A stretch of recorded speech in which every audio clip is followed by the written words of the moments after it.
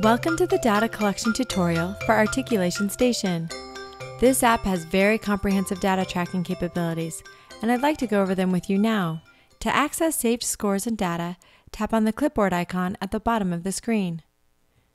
You'll notice all the names you have entered will appear on the left. You can quickly add a name by tapping on the green Add Name button at the bottom of this column. When you select a name, that name will be highlighted in red, and the scores for that student's sessions will be on the right. Here you will notice that by default the scores are sorted by date, but by tapping the buttons at the top, you can sort the scores by sound, score, percentage, passed, or notes.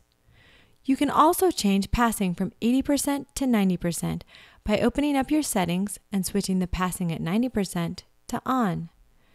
Now you will see the scores above 80% but below 90% that were previously marked as passed are no longer marked as passing. You can also remove a session from this list by tapping the Edit button and then selecting the session you wish to delete. Then tap Delete. Or you can simply swipe to the left and tap the Delete button that appears. You can also email all the scores on this list by tapping on the Email button. As you can see, all the data from all your sessions are included in the email. If you'd like to view more specific session details, simply tap on the session you wish to view. From this view, you can see which words were correct, approximate, or incorrect for that session. You can listen to saved audio recordings, add notes, or view notes. You also have the option to email this specific session by tapping on the Email button. From this screen, you may choose to attach the audio files to your email. You will know the file will be attached to the email if it has a green check to the right of the file name. A gray paperclip indicates the file has not been attached. If we tap the Done button, we can view the email we will be sending. You can also print the information from this screen if you have an AirPrint enabled printer. By tapping on the Repeat All button, you can repeat the entire activity, or if you tap the Repeat Missed button, you can repeat only what was missed.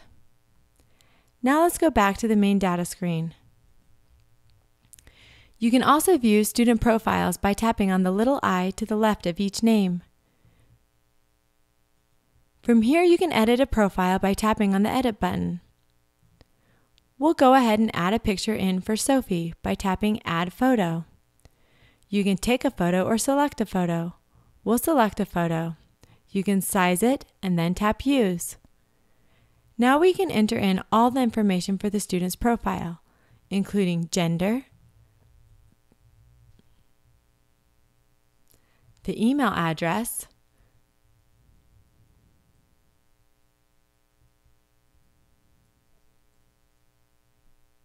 the birthday,